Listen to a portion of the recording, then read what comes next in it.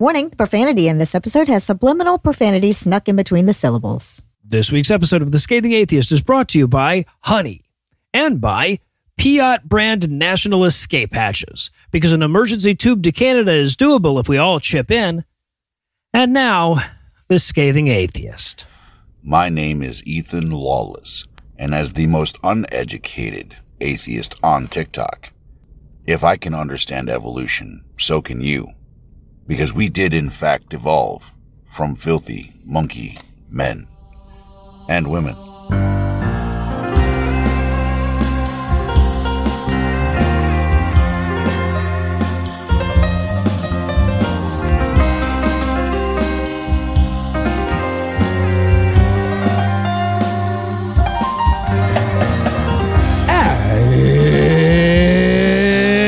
It's Thursday. It's July 6th.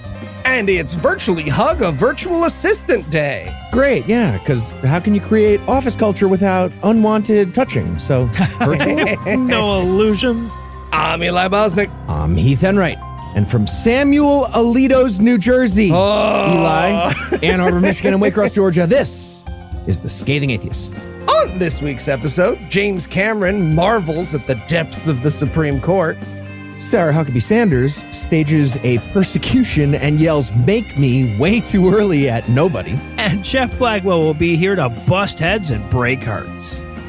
But first, the diatribe.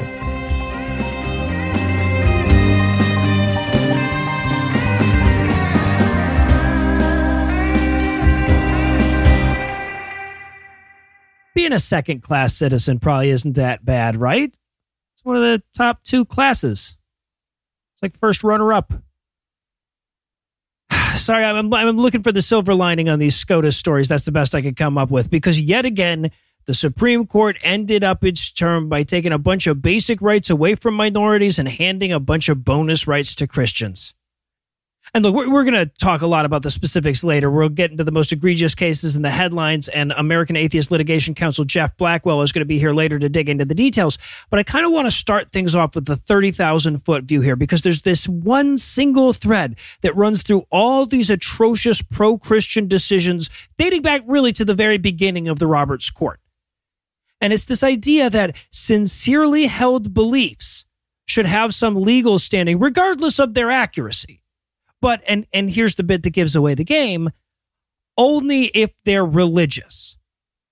Sometimes the court just elevates sincerely held beliefs to the same place as facts, right? Like in the Hobby Lobby decision, when they decided that a sincerely held belief that a form of contraception causes abortion was just as good as a fact, even though it was provably untrue. Didn't matter, they sincerely believed it. But sometimes it goes even further than that. Right? Sometimes sincerely held religious beliefs are elevated beyond facts to a height that's apparently unachievable by mere secular beliefs. There is no amount of secular bigotry, for example, that excuses a person for public accommodation laws. But why is that? Why am I incapable of the same sincerity of belief as my religious counterpart? Like, let's look specifically at the Groff v. DeJoy case. So this is a case that we've talked a bunch about on the show already, right? It's where a Christian douchebag got hired by the post office, refused to work Sundays because of his religion. Post office bends over backwards to accommodate him, but eventually somebody gets hurt and somebody's out of town and they're like, dude, we need you to cover on Sunday. He no-shows, he gets disciplined, he quits, he sues. And the Supreme Court discards the fucking duh ruling in favor of the post office from the lower court, overturns a half-century of precedent, and decides in favor of Christianity. But what if I had an equal non-religious conviction along the same lines?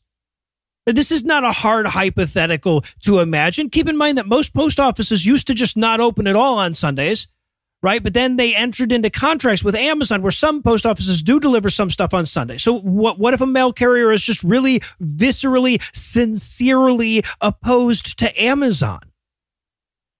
And what if she could prove it to the court, right? What if she could go in there and say, look, here's the documentation. Here's where I never use Amazon affiliated stuff. Here's evidence of me paying more for delivery so I don't have to go through Amazon. Here's where I quit using Audible when Amazon bought them out. Here's this long list of social media posts where I call out the inhumanity of Amazon's work practices. And I don't want to work on Sundays because I don't want to contribute to Jeff Bezos' fortune. What then? I mean, the real answer, of course, is she can go fuck herself because her employer doesn't give a shit how she feels about Amazon. But how does this court reconcile that outcome? Why are her beliefs less valued than those of a religious person? And keep in mind that the court doesn't require theological justification here or anything. There's no Christian commandment that says thou shalt not make websites for gay people or thou shalt not pay for contraceptive coverage. But the court doesn't draw a distinction between a long-standing tenet of the faith and a sincerely held belief that showed up last Thursday. How the fuck could they? So they're not even saying that a religious belief is superior to a secular one. They're saying that the beliefs of religious people are superior to the beliefs of secular people, regardless of where those beliefs come from. I mean, consider how quick Christians are to cloak their political opinions in religious robes. And how quick the courts are to fucking sanction it. Look at the opposition to vaccine in the wake of the COVID pandemic. Right? This became a politically contentious issue on Wednesday, and on Thursday, suddenly millions of evangelicals all over the fucking country who never had any objection to vaccine requirements at all had a sincerely held religious belief that happened to line up with the cause du jour in Republican politics. And over again, courts gave those expedient epiphanies the same weight as any other sincerely held religious belief. Because according to the Supreme Court, the transient opinions of religious people mean more than the lifelong convictions of atheists. That's not tenable. Our convictions are not secondary. They are not lesser. But if we want society to accept that, apparently we're going to need to prove it again by setting those convictions firmly against the people and the laws and the institutions that devalued them in the first place. They're talking about your Jesus. We interrupt this broadcast and bring you a special news bulletin. Joining me for headlines tonight are the Frankenberry and Booberry to my Count Chocula, Heath Enright and Eli Bosnick. Fellas, are you ready to get soggy? No, you bring the carton with you of milk, you do small pours as needed, and then you finish all the cereal. Okay, yeah. I feel like Booberry was one guy at Kellogg who was sure Count Chocula was only popular because it was spooky themed, and then, right. Nobody had the courage to retract the mistake, so... Yeah, I'm Booberry. I get it. What I'm saying is I get how I'm Booberry. All right, now I've sent Eli spiraling into another existential crisis. I guess we need to pause for a break from this week's sponsor, Honey. Today's episode is sponsored by PayPal Honey, the easy way to save when you're shopping on your iPhone or computer. Okay, what about rat traps? I don't know. The boxy ones or the snappy ones? Snappy ones. Oh, yeah. Are you kidding? 40% off. 40%. Really? Hey, guys. Guys, what are you doing? Eli's giving me deals on stuff in my online shopping cart. What? Why? So, you know how it's hilarious when Heath is in pain? Well, obviously, it's the cornerstone of our humor, really. Exactly. So when he buys stuff that may cause him hilarious amounts of discomfort, I throw him a buck or two as a thank you, I see. But Heath, why don't you just try Honey?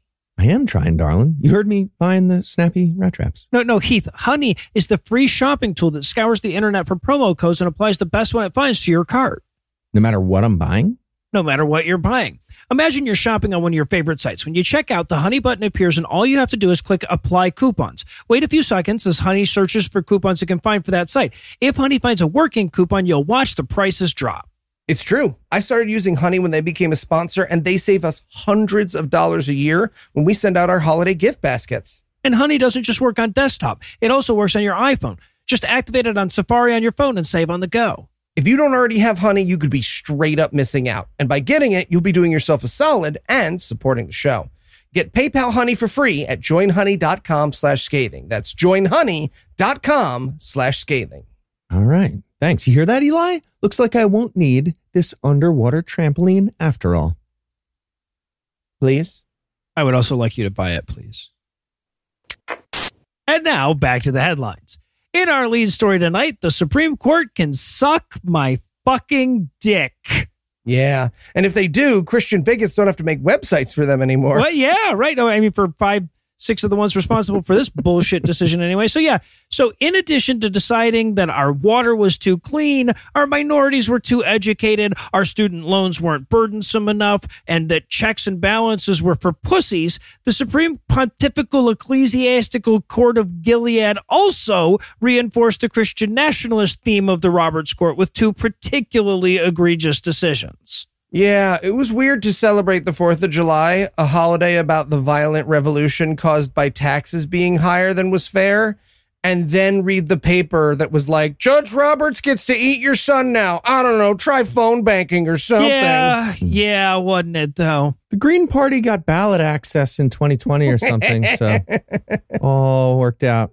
So the first one we need to talk about, and I'd say clearly the worst of the two, is the case of 303 Creative LLC v. Elanus, in which a web designer who never designed a wedding website refused to make a wedding website for a gay couple that never asked her to make a website for them, or even existed, it looks like. She pre-fused them, I guess. Mm-hmm. And the Supreme Court decided that her sincerely held religious beliefs were more important than the state of Colorado's civil rights laws, which specifically protect LGBTQ individuals in matters of public accommodation. In so doing, as Justice Sotomayor pointed out in her dissent, quote, the court for the first time in its history grants a business open to the public the right to refuse to serve members of a protected class, end quote. Okay, making a website is not the same as saying the stuff on the website. You are not saying it. The owner of the website is saying it. Why is this complicated? Like, if you eat infinite SpaghettiOs, you didn't write Hamlet. That's fucking stupid. That's insane. You just put letters in places? Nothing. That's nothing. Yeah, I think because of Masterpiece Cake Shop, people are confused about what a huge decision this is. So let me put it this way for those who don't get it. Masterpiece Cake Shop is the Bush v. Gore, right? 303 Creative is the Trump unilaterally declaring himself president even though he lost. Except in this case, 303 Creative is the fucking law now. Yeah. Yeah, no, Geoff will be here to say the same thing, but in law words. Now, it remains to be seen how this case is actually going to play out. Defenders of the court here try to argue that this is a narrow decision because it specifically deals with expressive businesses where accommodating everybody would violate the free speech of the business owner, right?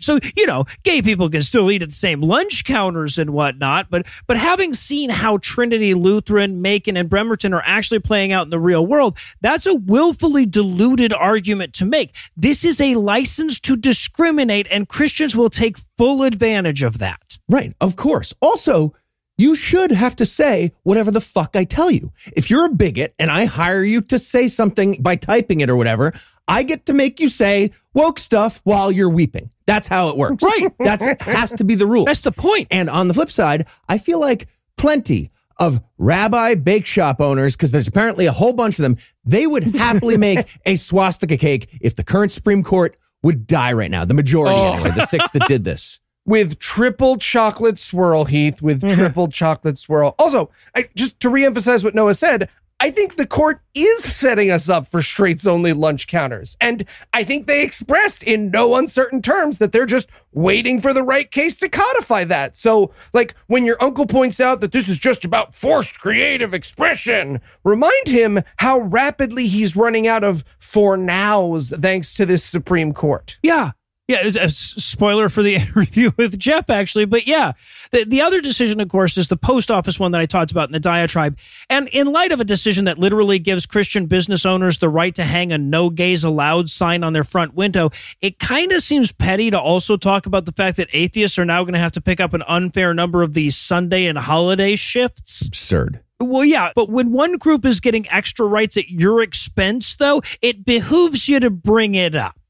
Yeah, and quick thing, atheists who are dealing with work schedules, you just became, just now, a Voltron pantheist. I just anointed you a Voltron pantheist. Oh, there you go. You get all the rights now. You get all of them. And they have to let you bring a lion to work. They have to. Okay. We sincerely believe you have to let us bring a lion anywhere the fuck we want. But here's the thing, Heath. They would still be at work. Your example is literally less dumb than this Supreme Court decision. So Geoff Blackwell's going to be here a little later to go into a little more detail on these decisions. But suffice to say that once again, the Supreme Court has wrapped up its session with you, the atheist, having fewer rights. And that's going to keep happening. And it looks increasingly like the only legitimate way to stem the bleeding is expanding the fucking court. And the thing that Eli is saying underneath all the beeps, but you know. I'm saying so much under the beeps. I fear I shall soon be nothing but beeps. I fear that too, man. And in eminent domain news. Fucking phenomenal, yes. The government of Australia is a big fan of the podcast, apparently, and it looks like they're finally making public policy decisions based on our advice. Nice. And the first big example was a response to our discussion of Catholic hospitals during an episode last month. Here in the U.S., the Catholic Church controls about 20% of all hospital beds. And they also refuse to do all the medicine because of magical bigot stuff in their thing. So my official policy recommendation was, we take your hospitals now, because of course. Well, that's what the Australian Capital Territory decided to do. The government of the ACT noticed that Calvary Hospital was letting religion get in the way of medicine, which means you're stupid and you can't be in charge of anything, especially not medicine. So as of last week, the hospital is officially run by Canberra Health Services, and it's called the North Canberra Hospital of Real Medicine and Nothing Else. Go fuck yourself. 8 million Heath points to Australia for pulling this off. Fuck Great yeah, work. man. Yeah, I mean, here in America, it's largely academic whether hospitals offer the medicine, since most of us can't afford to be there anyway. But in Australia, this shit really matters. There's real world consequences. Exactly. Yeah. Also, now that we know that Australia is listening to our podcast directly for policy advice, I'd like your restaurants to be open slightly later. There was a lot That of would be nice. early Yeah. closings when we were there. Like a lot later, I would say. Not slightly. I would say give a us lot. a 2 a.m. burger spot. Thank you. It's bigoted towards night people, is what I'm saying. Thank you, Brave. As is most of the world, yeah. Okay, big thanks to Gray and Simon for sending us links to the story as it unfolded over the last few weeks. ScathingNews@gmail.com if you want to help out like them. Wait, Heath. You're saying that not only folks can send us the newest atheism news at scathingnews@gmail.com, Definitely that, yeah. but if they do, we will make them as gay a website as they require through our brand new LOC 303 Collective.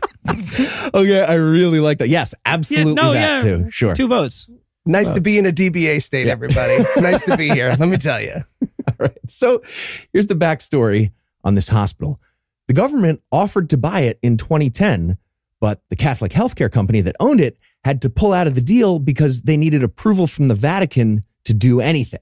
And apparently they didn't get it. And that's insane. So the government spent the last 13 years trying to make this happen. And the government finally landed on, we take it now, eminent domain style. There you go. With the owners being paid fair market value, and they don't get to run a fucking hospital anymore. Of course they shouldn't. The church attempted to stop this from happening with a lawsuit, but the Supreme Court of the ACT is not a garbage fire of theocrats, and they dismissed the case last month, full green light for what happened. Yeah, to be clear, Catholicism's position here was we won't medicate everyone, and nobody else can either. Yeah. Well, look, our boss is talking to God, and God is really busy right now not stopping us from fucking kids. So you gotta wait until... Yep. Those people were talking. And Australia got a bunch more Heath points when the ACT president of the Australian Medical Association made the official announcement about the hospital changeover, explaining that you can't be part of a public healthcare system if you're commanded by the 86-year-old spokesman for a ghost as your top level authority. Can't work like that. Fair. Except they said it in polite language that was way nicer than a Catholic hospital deserves. Here's the announcement. Quote, "There's no doubt Calvary Healthcare has done a great job over the decades, but the complexity of having the public health system being governed by a different organization threw a lot of spanners in the works. This now gives us the opportunity to design an efficient healthcare system." End quote. No, that's the nicest possible way of saying your thing is dumb. Well done, Mr. President. Yeah, you can hear it between the lines. Oh, I think. yeah, it's there. Take it from someone with experience. If someone tells you what a great job you did at a responsibility while taking that responsibility away from you, you didn't. You did not. Yeah, eminent domain sandwich of compliment there. It was great. And it gets even better. Last weekend, as part of the transition to the new ownership, workers removed some of the signage from the hospital building. And that includes a big blue crucifix. And they did that removal on a Sunday. So yeah, naturally, Catholic leaders all had a big freak out, including Archbishop Christopher Prowse, who delivered a dedicated snit sermon about this, saying, quote, "The very first thing a totalitarian government does, they take down the crucifix. I don't think that's right. And right now, over at the public hospital, today is Sunday. Of all days they picked is the Christian gathering time. They're taking the very big blue cross from outside the public hospital down today. There was a collective wrenching going on, but there was a sense of hope because they realized you can take down our physical crucifixes, but you'll never take away the cross, Jesus's cross inside my heart. End quote. Mad about Sunday, though. Okay, well, in that case, it literally doesn't matter to anyone. Like, it already didn't matter to me, and you've got it in your fucking heart. Yeah, this fucking bishop is like, as the symbol of our child rape cabal was removed from the grounds of the medical practice we ran so badly that the government had to take it away like an underfed baby, I couldn't help but think to myself, this is the worst thing that's happened in this situation. This right here. This sign removal. Yeah. On a Sunday, though. But it gets even more better because immediately after that sermon, a local health official explained how the previous owner, the Catholic organization Calvary Healthcare, was completely in charge of removing any religious iconography like the big cross. That includes their choice to specifically do it on a Sunday. The murderer was me. Yep. Amazing. Yeah, one arm of the crucifix pushing a boot down onto its own face. Yeah, right. And in motion to cockblock news. You know, usually when we report on parents suing their school because their kid got fucked, it is, if you'll excuse the expression, kind of a bummer. But I'm pleased to report what I believe to be the Scathing Atheist's first humorous story in kids getting fucked at school. Oh, Jesus. Thanks to two prudes in Utah who, upon learning that their son had had consensual premarital sex with his girlfriend in his high school parking lot, sued the school for violating their rights as parents and their religious freedom. Their religious parenthood rights is what they were talking about. Yeah. So I had to check if this was from The Onion. Like, I really did. Like, area Mormon sues owner of parking lot for negligent space having. That doesn't feel like a real thing that could be a real headline, but it is. It is. Utah did it. God, well, at least they didn't do anything that could embarrass him, right? Right? Yeah, so here's the story. In May of 2022, during the last week of school at Sky Ridge High in Lehi, Utah, the suing parents' son, JD, don't worry, that's a pseudonym, had an extra free period, as seniors are wont to do in the May of their graduating year. Problem is, JD's mom came to pick him up early, and when she found he wasn't in study hall, had him paged over the intercom.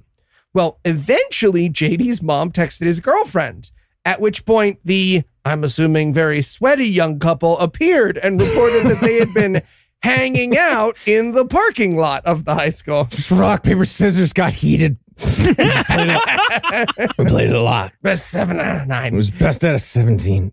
Yeah. So, and that would have actually been what I was doing in this situation. If I'd been paged in high school. Yeah.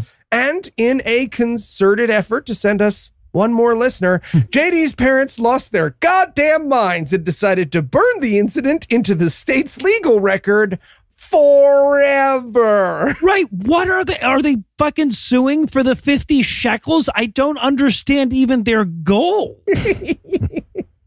But there's even more good news to this story, and that is that a federal judge has already dismissed this moronic case with prejudice, giving us amazing quotes from their decision, like, quote, "The school's custom of giving students unsupervised time after being released early from class during the last week of school applies equally to all students, regardless of religion, and it was not created with the motivation of infringing on religious practices. Therefore, it is neutral and generally applicable, and the rational basis test applies," end quote. This was my fucking job today. You're idiots. Wow. Yeah.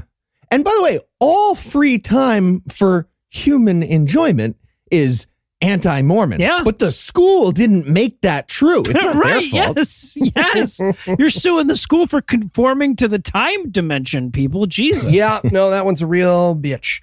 So, yeah, I mean, look, given the week we've just had, I can see why our listeners might be a little nervous about this one. So for the record, if the Supreme Court ever does get their hands on this case, and it goes how I fear it might go, I want to say right now that it is my sincere religious belief that my kid must get laid by his senior year. So, public schools of New Jersey, prepare accordingly.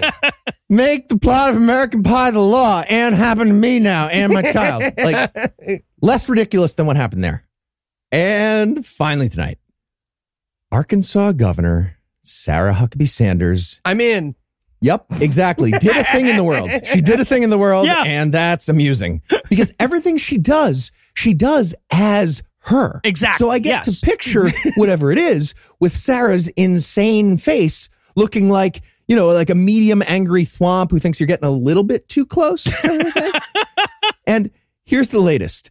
She posted a photo on her official government accounts showing a big mural in colored chalk of a stained glass window featuring a very clearly Christian cross, which is at the front door of the Arkansas governor's mansion. And of course, when she was quietly reminded about the Establishment Clause, Sarah launched into her insane pre-choreographed response about persecution and the plight of the downtrodden Christian in fucking Arkansas. Right. The persecution that she started. Right. She's the sovereign citizen who drives around without a license plate and then is surprised when he's under arrest of governors. Okay, well, her and Greg Abbott and Ron DeSantis. And DeSantis, yeah. She's a Republican, I guess. Yeah, That right. is what I'm Honestly, saying. at this point, we're now at the point of not persecuting you, where they're reaching over to our side of the back seat, grabbing our hands, and then persecuting themselves with them. That's what's happening. So again, this was 100% fully planned out ahead of time. Oh, absolutely. By Sarah Huckabee Sanders in order to start a fight and make her Christian base think she was winning at something when she's not really doing anything. And that plan starts with a very obvious lie. She's claiming the mural was made by her 3 kids, and absolutely not. At most, maybe they helped color it in, but probably not even that. These kids clearly hate their mom because she's hot garbage. You can see the forced smiles of fake love in the picture she put up there. They don't like her. Mm-hmm. Okay, y'all, if there was ever a week to become a patron and get access to our scripts, today is that day. Heath has inserted the photo into our notes, and these 9-year-olds are standing there pointing at the fucking Sistine Chapel. It's ridiculous how not children this was made by. Absolutely not. Well, and even if one of her kids is little fucking Mikey Angelo, what kind of excuse is, well, actually, it was my kids that violated the Establishment Clause. Right. Weird. So here's the post from Sarah Huckabee. Quote, new artwork to welcome people into the governor's mansion. So proud of how hard the kids worked and how well their masterpiece turned out. Again, clearly just a lie to make it more difficult when somebody had to explain that it's illegal to have an overt symbol of one religion at the front door of a government building. Of course, that was the basic idea of the letter she got from Americans United for Separation of Church and State. All that letter said was, please don't have giant Christian symbols at the front door of the governor's mansion. You can put a bunch of that stuff like all over the place on the inside of your house, just not at the front, like next to the fussin', mussin', whatever signs. And here's an important thing that's going to matter in a second. The letter did not mention a lawsuit or forcing anyone to hide their religion officially, or anything about physically destroying the artwork of a child with industrial equipment. Right, but even if you take her at her word, it's a giant crucifix floating in a stained glass background, right? The only people that would make feel welcome are fucking Spanish inquisitors. Well, and also, her kids made a giant "No Irish Need Apply" sign. It should be destroyed with industrial equipment in a lawsuit. Yes, absolutely should be. So, considering this whole thing was a premeditated PR stunt, Sarah Huckabee already had her ridiculous, indignant response ready to go. And of course, it addressed exactly 0 of the reasonable points in the letter. According to Sarah Huckabee, quote, I have received your letter, and my answer is no. I will not erase the beautiful cross my kids drew, and I will not now or ever hide that I am a Christian saved by Christ. And then she continued, you are wrong to claim that our Constitution prevents public officials, let alone their families, from making earnest expressions of religious faith. Our founding documents are riddled with religious language, which was weirdly honest, I guess. I mean, maybe she doesn't know what riddled is negative. That's a negative thing. There's definitely some in there, and it's gross. Anyway, she continued, in Arkansas, we stand up to bullying liberals. We won't let you power wash our kids' chalk drawing off our front steps. We won't let you tear down Christmas decorations and stomp our traditions into the dirt. End quote. Okay, I just have to talk about this because you know what I realized as I was reading that statement?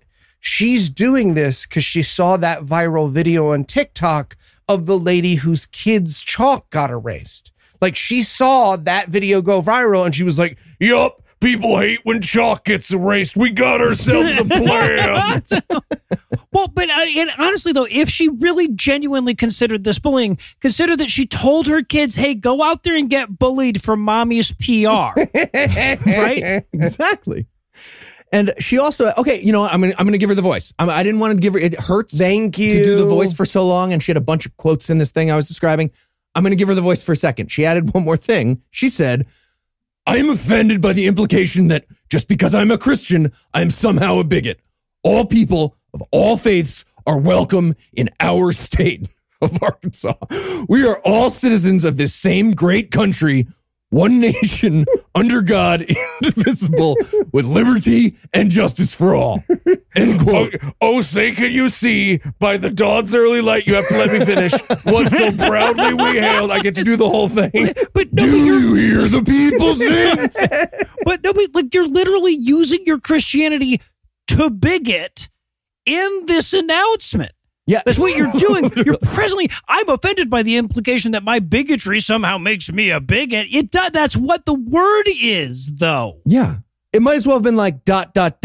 slur word at the end of what she just said. It's crazy. Yeah. And just a quick note about how I'd like to help in the future, just me personally. If the fine people at Americans United for Separation of Church and State are ever feeling like it's going to be awkward to deliver a message like that one because you don't want to criticize the artwork of children, I'm your guy. I love doing that. Especially if it's a lie about who did the art. But honestly, also, if it's not. A lot of kids make shitty art. I'm fine explaining that to people. I'm also available for stomping traditions into dirt. I know that's not your thing. None of that's your thing, but I volunteer just in case. There you go.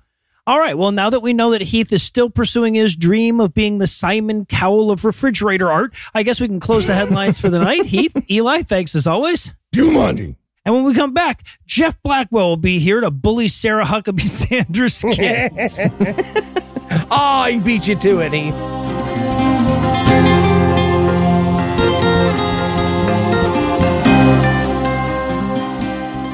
We do the best we can on this show to synthesize the atheist news for you, but it's important to remember that the only thing I actually have any expertise in is pretending that I have expertise. So when it comes time to do shit like break down Supreme Court decisions, we got to bust out the big guns, and those guns are coming this week in the form of Litigation Counsel for American Atheists, friend of the show, and not a lot of people know this about him, straight up gangster, Geoff Blackwell. Geoff, thanks for coming on, man. Thank you, Noah. Happy to be here. Although I wish it were under better circumstances. It never is, though, right? Yeah. Now, of course, there are a pair of terrible Supreme Court decisions I want to talk to you about today. Well, there are like 7 or 8 that I want to talk to you about, but there's 2 that we're going to have time for. Let's start with Christianity's new license to discriminate. That is, of course, the 303 creative decision. Now, this is not the first time the Supreme Court ruled in favor of Christian homophobia in a case about public accommodations in Colorado. So for those people who don't follow the court closely, can you distinguish this case from the Masterpiece Cake Shop decision for us? Sure. So the Masterpiece Cake Shop case involved very similar circumstances. That was obviously a cake shop that refused to make cakes for gay couples who were getting married. And the court initially took that case specifically to answer the question that they ultimately answered in 303 creative, but they didn't actually get that far in Masterpiece because the court decided before even reaching the text of Colorado's Anti-Discrimination Act, or CADA, C-A-D-A, before even reaching the text of that law and saying whether it was constitutional or not. They pointed to remarks made by Colorado Civil Rights Commission members that they said showed an antagonism toward the cake shop owner's religious beliefs. And because the proceedings around enforcing the anti-discrimination law in Colorado were tinged with this animosity, they said that violated his free exercise rights and therefore did away with the decision below. Anyway, because they decided it on that grounds, the court did not reach the ultimate question that was asked of whether or not the law was constitutional, because courts try very hard to not decide constitutional questions. They'll decide a case on any other basis before reaching the constitutional question, supposedly. Normally. Yeah, decreasingly true of this case. So this is like the do-over, right? This is them, finishing the job they started with Masterpiece, or? Right. They felt this was the case where they could actually reach that question. And so in 303 Creative, they have actually addressed, is Colorado's anti-discrimination law that prohibits discrimination by businesses open to the public against certain classes of people, including sexual orientation, a violation of the Constitution, because specifically it forces people to engage in business activities that could be construed as speech, and therefore the law restricts their ability to speak their mind and therefore violates the First Amendment. Okay, so now that's one of the parts of this case that I actually found very confusing. I kept reading that this was decided on the basis of free speech rather than religious liberty. Does that make any practical difference? And if so, what difference does it make? In a fair world, one where the laws apply equally to everyone, it would make a fairly significant difference, because anyone expressing a viewpoint through their business would be able to point to this case and say, the state is making me deliver a message I disagree with. This case says that's wrong, and so whatever requirement the state is imposing on me is invalid. We don't live in that world, sadly, and this case will not be applied in an equitable way, I'm fairly confident in saying. I seriously doubt that, for example, a doctor who's forced to tell her patient that some sort of anti-abortion, medically unsound bullshit that the state is requiring the doctor to say will be able to point to this case and invalidate that state requirement. The doctor's not going to be allowed to say, the government can't make me say this that I disagree with. Mm-hmm. We've seen them reach that conclusion time and again. This will only be used to protect harmful religious viewpoints. So, and another point of confusion here is obviously that the question of standing. So, if I understand correctly, the plaintiff here never actually designed a wedding website for anyone and never had a gay couple try to buy one from her. So, is this, as Marsh described it on the Skepticrat, like the judicial version of Marvel's What If series, or what? Yes, it is.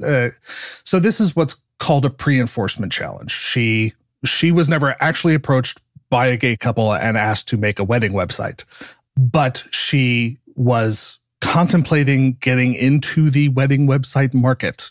And so if she did that, the argue goes she would fall within the scope of the statute, and therefore it could potentially be enforced against her. Now, normally in a pre-enforcement challenge, the standard is pretty high. You have to show that enforcement against you is essentially imminent. Mm-hmm. In this instance, there's a pretty significant disconnect, because though she's contemplating getting into that market, she may decide not to. It may not be a viable business proposition, she decides. Or she gets into that market and no gay couples ever approach her to make a website. That is also a possibility. In fact, no gay couples have approached her to make a website, despite the fact that she claimed otherwise to the court. I don't know if you want to, Skepticrat already discussed that, but there's a fairly large amount of lying for Jesus going on in these cases. And the court, basically without much analysis, allowed her to proceed in a situation where, I think it's safe to say, if I, as litigation counsel for American Atheists, brought a identical case with an atheist baker or website designer or whatever who did not want to help out with a wedding in a Catholic church. Sure. But the law had never been enforced against them, they would get kicked on standing grounds. Right. Okay. So once again, this is a case of the court deciding what they wanted to do and then just retrofitting every decision along the way to get them to that conclusion. Yeah, this is a really common theme with this court, where they are turning everything into this sort of case-by-case analysis. There are no clear bright line rules, and as a result, they are allowing judges to insert their subjective viewpoints in numerous places within First Amendment law in a way that shields them from being invalidated, because they don't have to say, I'm kicking this because you're an atheist bringing the case. They can say, well, the enforcement isn't sufficiently imminent against you to support standing for a pre-enforcement challenge, therefore case dismissed. Wow. And never have to really acknowledge the disparate way the law is being applied. All right. So now you've already kind of said that, you think that this is strictly going to be used to protect religious bigotry. And I think I shouldn't say strictly. I should say it's predominantly going to be used in that way. Right. Yeah. No, don't want to overstate the case here. So how broadly is that going to be interpreted, right? Like, so would this protect a religious web designer that didn't want to build a website for an interracial couple, or a couple that didn't marry in a church, or a bar mitzvah? Yes, it's an incredibly broad decision. And I don't know, there's nothing in the case that limits the language to only protecting someone who is anti-gay marriage or what have you. There's nothing that limits to that. There will be, I am sadly very sure we'll have soon cases where people oppose interracial relationships and so don't want to support that.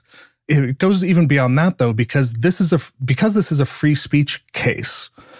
It doesn't have to be anything that's rooted in their religious beliefs, and you don't have to point to any tenet of their religious beliefs. I think, like you mentioned in the diatribe, the fact that this is a free speech case moves it significantly beyond that, and beyond just weddings or anything like that. I'll give you an example that could easily impact the two of us in particular.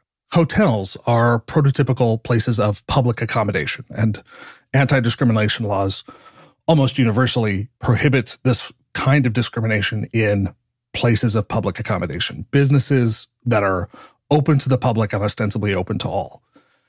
And many hotels have convention spaces or other event spaces that are highly expressive in nature, and hotel staff are deeply involved in planning and conducting events, prominently displaying signage for events and things like that. For example, during American Atheists conventions.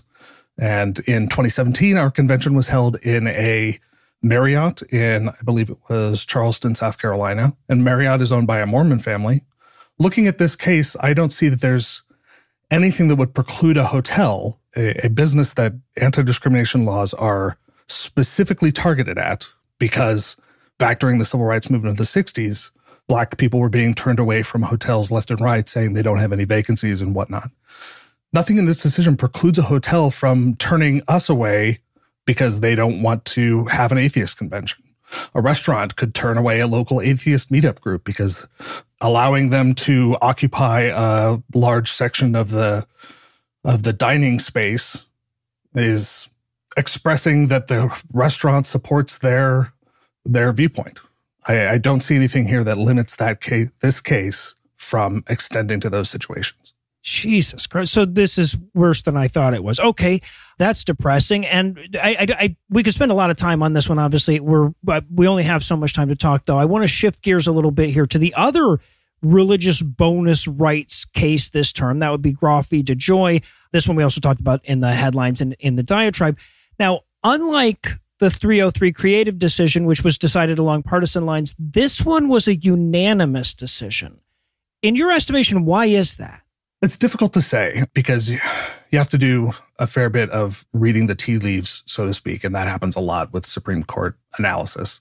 But it didn't help that in this situation, neither the Postal Service employee, Groff, or the Postal Service itself argued in favor of keeping the standard as what it was. And under Title VII of the Civil Rights Act, it had been the case that a business had to show that accommodating someone's religious belief would impose more than a de minimis burden. Now that language is different. Now it is a substantial cost. And that is a fairly significant shift. Mm-hmm. And I think the fact that neither side was in favor of keeping things as they were encouraged or provided cover for everybody to just sign on to one opinion. I gotcha. All right. So now Groff can go fuck himself here, but to my untrained eye, generally speaking, these type of accommodation cases are brought by minority religions more often than Christians. Again, as far as I understand. So it seems like this ruling will benefit members of minority religions more often than Christians who generally get their fucking way in terms of employment anyway. So does that make this a good thing? Is it still a bad thing? Is it a little of both? Where do you fall on that? So this will certainly be relied on by members of religious minorities. And there were several amicus briefs filed by minority religious groups that encouraged the court to take a position like what the court arrived at. The problem is there are far more Christians with persecution complexes than there are members of religious minorities in the United States. And as a general rule, members of religious minorities and as well as atheists are less likely to stick their head up and potentially get cut down by, rocking the boat and whatnot because they are in the minority. And I think you're more likely to see, and this is just speculation on my part, but I think you're far more likely to see this relied on by Christians who on Sunday off, if Mike Pence goes into, the private employment space and says he doesn't want to share an office with a female coworker, I don't know. Wow, yeah. Does the business have to accommodate that belief?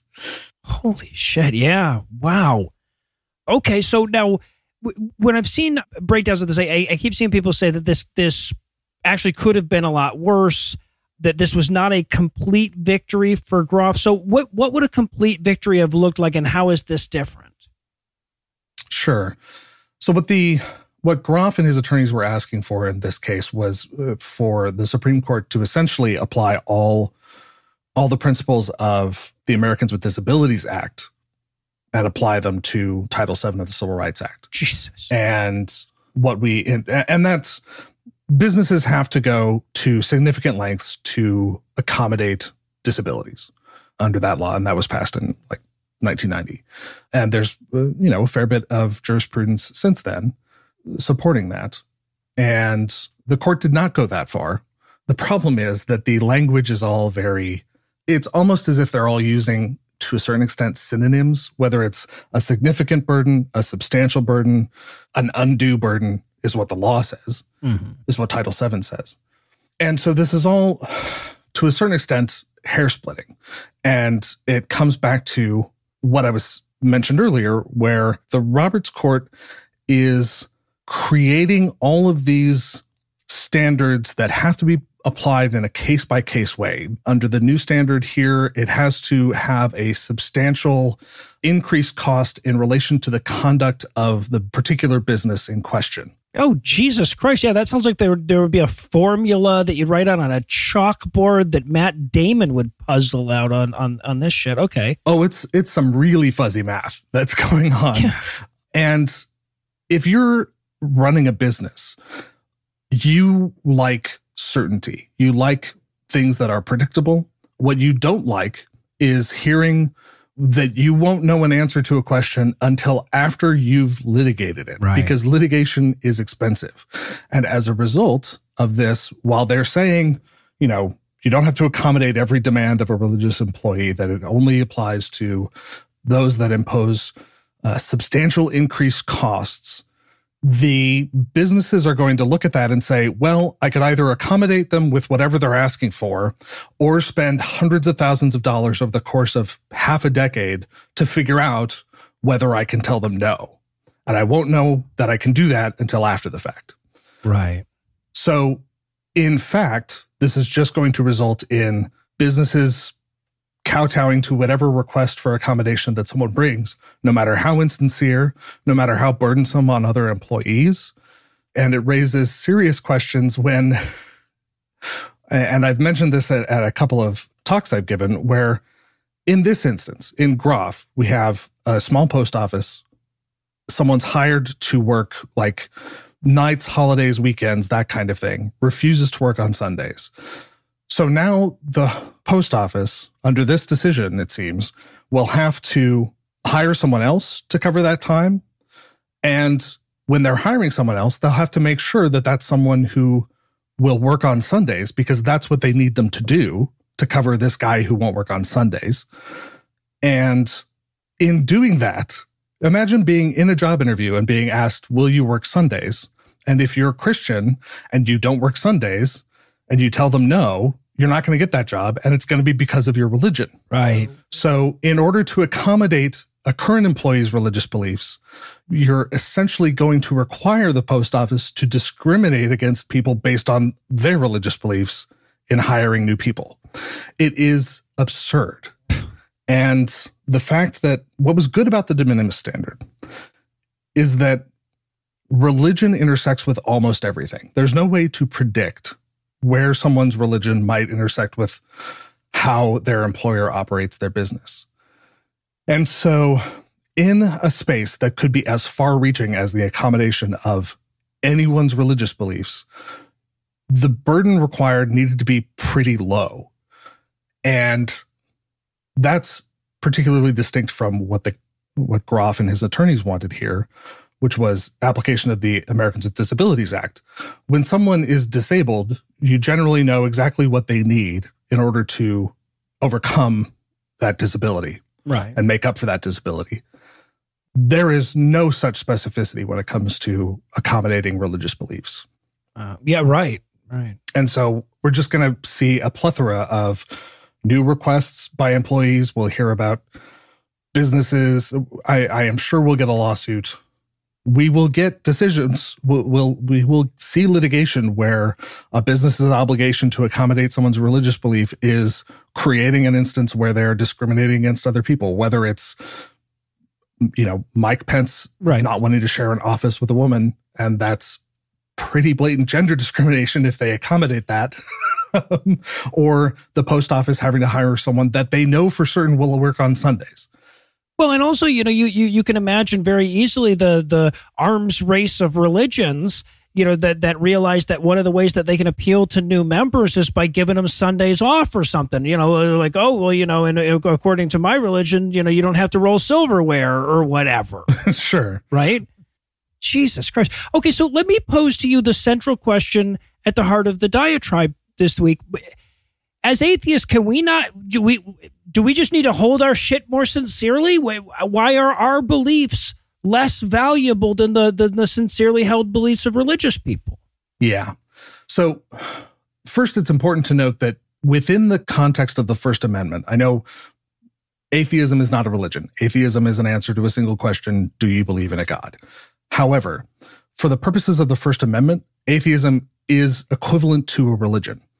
And all atheists have some worldview that comes along with their atheism, whether, I consider myself a skeptic and a secular humanist. And those worldviews have moral implications for me, all the same sort of ethical requirements and things like that someone's religion imposes on them. Mm-hmm. And I think we need to be more active in asking for accommodation for our own beliefs and everything that follows from, our secular humanism or our skepticism, whether it's, I want to attend a human light event around the solstice. And, I'm a secular humanist. I'm happy to celebrate the solstice. It is a thing based in science that we can celebrate the change of the season. And I should be entitled, if other people are getting religious holidays off, I should be entitled to have that day off, or Pi Day. Sure. And perhaps it's just me, but we have a tendency, I think, to downplay the things that we as an atheist community do that are equivalent to religious holidays and things like that. And we should be, when we can, more forceful in asserting ourselves. Now, there are obviously plenty of people who are not in a situation where they can do that safely. And that is a whole other question and part of the problem here. But that's something that we should do. And we should also, just whenever we encounter businesses that are being bigoted and not serving people equally, we should call them out for it. It should be impossible for businesses like this to function on the open free market. Well, it should be impossible for a lot of reasons, but yeah, I guess we're the last defense of it.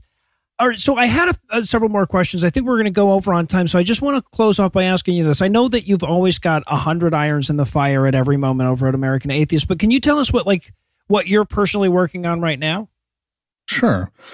So we have a lawsuit on behalf of a prisoner in West Virginia who's being required to do 12-step programs, actually connecting to requesting accommodations. No one can be required to participate in 12-step programs by the government. If your employer is requiring you to participate in 12-step programs, I think that would qualify as well under the anti-discrimination statutes.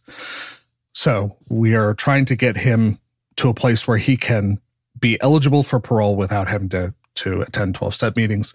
I've also just filed an amicus brief in a Supreme Court case that'll be heard next year, one of two cases actually involving censorship by government officials on their official social media pages whenever people are critical of them. Oh, interesting. And pointing out the issues with how the lower courts have handled that. It's kind of funny because there's a whole line of jurisprudence when it comes to government events, or we refer to them as public forums, and on what basis the government can exclude someone from a public forum. As soon as you inject social media into that conversation, the courts lose their minds. Don't they, though? And everything gets flipped on its head, and to an almost comical extent. And so in two cases, Linkey v. Freed and O'Connor-Ratcliffe v. Garnier, or Garnier, depending on whether or not you're a shampoo company, we're arguing that the court needs to lay out a clear standard that's in line with normal First Amendment principles, normal free speech principles, that someone can apply in the moment when they are engaging with a government official on social media and have a good idea of whether or not their speech is protected by the First Amendment or not. Because as it stands right now, the only way to know that with any certainty is to go through litigation. And that chills people's political speech and cannot be the proper way of going about this. Interesting. All right. Well, Geoff, thank you so much for your time. It's really been edifying, and we'd love to have you back next time SCOTUS whittles back our audience's rights, huh? Yeah, I'll see you in a year. All right. Thanks again. Welcome.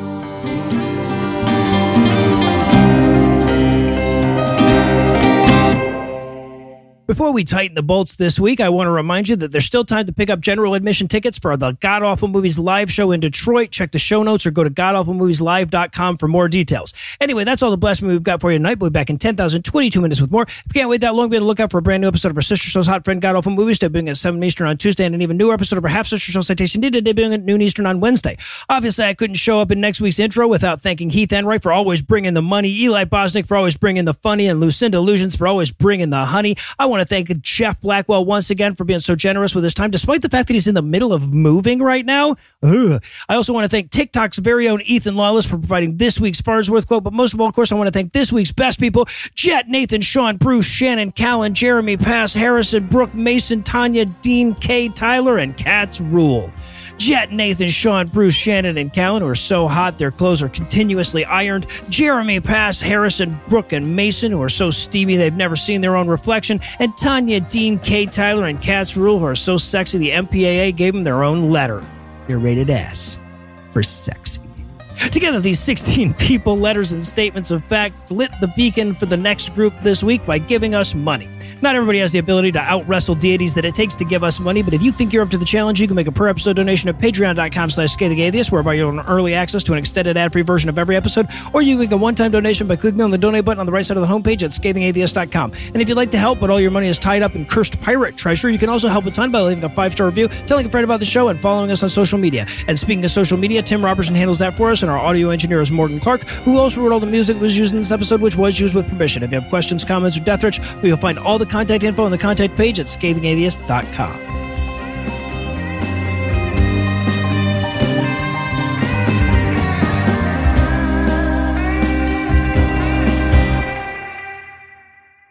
All right. No, but seriously, it's like 97. So we're going to. Oh, sorry. Yeah. Oh, yeah. The preceding podcast was a production of Puzzle and a Thunderstorm LLC, copyright 2023, all rights reserved.